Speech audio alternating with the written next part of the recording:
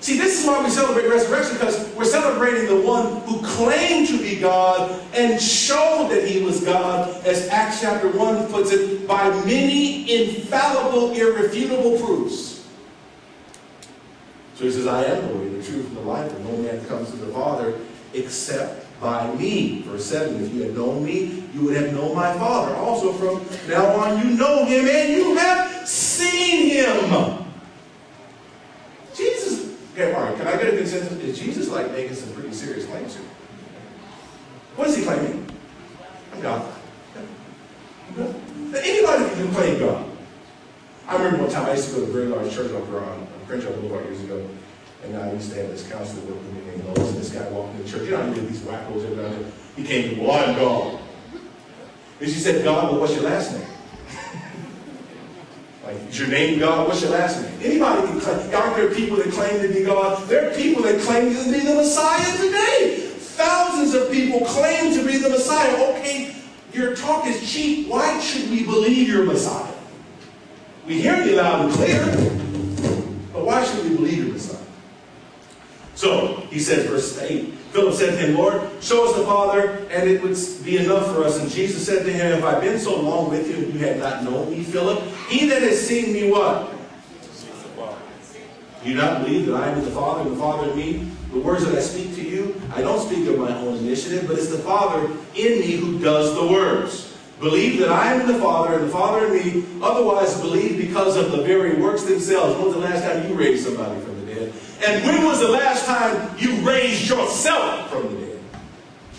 That's what Easter resurrection is about. It's about Christ raising himself. It's one thing, Devin, to raise somebody else from the dead. That means you're pretty powerful, right? Can you imagine, you ever give somebody a jump? Okay, why do you have to give a person a jump? Because what? Their battery died, right? Their battery is dead. Do you give people, can you imagine giving somebody a jump from a dead battery? How powerful would that battery have to be? In fact, you can't even give usually a person a jump just by hooking the cable. You have to do what first? Turn your engine on. Jesus is, the analogy is, here's a dead battery just making itself start to life. Now we can properly and appropriately look at the resurrection account, the objective evidence of Christ's resurrection. John 19:31.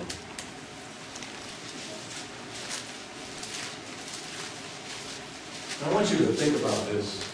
You ever lose a loved one? It feels, I don't know about you, but for the first several weeks, it just, you don't feel right, do you? It's just something, I mean, if you just found out even if they left you $800 million, you don't feel right when you lose somebody that you love, whether it's a friend or relative. You don't feel right. Has anybody experienced that? You kind of feel empty, don't you?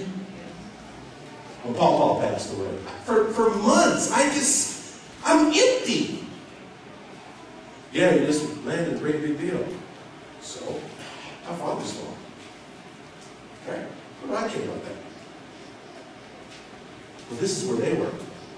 See, we read the story backwards. We think, how do you think they were expecting Jesus to raise from the dead? Do you know that his very own followers, despite what he told them in Matthew 26:31, that I'm going to be killed and in 3 days raised, I'll meet you in Galilee. Do you really think they believed him? They didn't even understand what he meant. They were devastated. So I want you to picture Mary Magdalene and the other women that followed Jesus. It says this, verse 31, they were Jews because it was the day of the preparation, so that the bodies would not remain on the cross on the Sabbath. What Sabbath? Saturday? From last week. What Sabbath? Saturday Sabbath? Passover Sabbath. It was a high day. And they asked Pilate that their legs might be broken. See, the way the guys would continue to stay, they could stay on the cross for sometimes days. As you were suffocating, what you would do, Manon, is you lift up on your legs, you get a deep breath and it would give you some more time. But if they broke your legs, you couldn't lift up anymore, and that would just almost like kill you instantly. Shock, and then all of the lungs collapsing. So they went to the other two people. See, these are the facts of the resurrection. We'll see in a moment that the reason why they didn't break Jesus' leg was because of something prophetic that was said thousands of years earlier. Isn't that amazing? About the Passover lamb. When you get the Passover lamb, don't break any of his bones. Watch what it says here. It says, verse 32, so the soldiers came and broke the legs of the first man and the other who was crucified with him. Coming to Jesus, when they saw it, he was what? He was weak. He wasn't as strong as the other guys. No. He told you, I what? Lay it down on my own initiative. You know what? I'm going to say something. Understand he would never do this. Do you know if Jesus wanted to, he could still be on that cross today? Survive. No, he could have. He could have rejuvenated himself every day. He gave up his life. They didn't kill him per se, so it goes on to say he was already dead. Now this is what gets really, really serious. Verse 33. But coming to Jesus, when they saw that he was already dead, they did not break his legs. But one of the soldiers pierced his side with a spear, and immediately blood and water came out. These are for the people who came with the Passover plot. They said, Jesus wasn't really dead. Really? Go to the Journal of the American Medical Association. They will tell you when someone dies and pierce their heart, there's a water sac around the pericardium and water will come out when somebody's dead. How many saw the Passion again? That was amazing. That he puts that spear in his side and you see the blood and the water. But this is what gets me, like Yvette. This is what, man, look, somebody get me on TV or something. I mean, please. I'm so excited about being able to say, I can argue this from this text of Scripture, that I can proclaim that Christianity is the true faith. And that Jesus is the true and living God. Because he has something that most people will tell you that is all you need in a court of law. He has eyewitness. The writer of the story, John.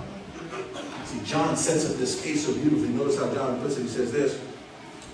Verse 34, but one of the soldiers pierced his side with a spear, and immediately blood and water came out.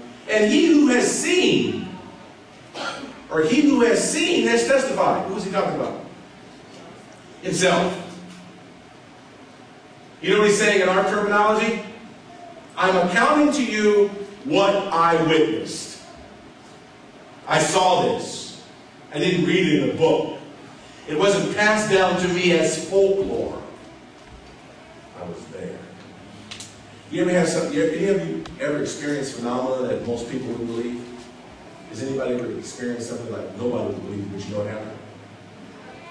That's what John is saying. He says, I know because I was there. He goes on to say, and he who has seen has testified in his testimony. And watch what he said. Not only am I telling you, I'm telling you what I'm telling you is what? True. I'm not making a claim. I'm telling you what I saw indeed happened. That's why when we say Christ is risen, he's risen indeed. It true, I saw. But John is dispelling this myth that he wasn't dead. I saw him die. Peter can't claim that. Why? Peter gone. He got a little scared. And the rest is, everybody talking about Peter. Where are the rest of the cats? They were not there either. They were scared. So he says, and he who has seen is testified, and his testimony is true, and he knows that he's telling you the truth, so that you may also believe. For these things came to pass to fulfill the scripture, not a bone of him shall be broken. Exodus 12:46. Write that down. Go look at it. That's why they didn't break his legs. And he says in verse 37, and again another scripture says, they shall look on him that they pierced. Zechariah 12:10. A prophet Rick, who prophesied thousands of years before Christ ever came into existence, he prophesied about Jesus was going to be killed. How do you take your life seriously? I said last week. How do you like me? Like, I don't sit around thinking about my mortality all the time. But how do you think about your mortality like a little every sometimes? Like you go to a funeral, you ever think, you know what? That could have been me. Anybody? Let me see if I'm weird. Anybody else ever think like, let me see him.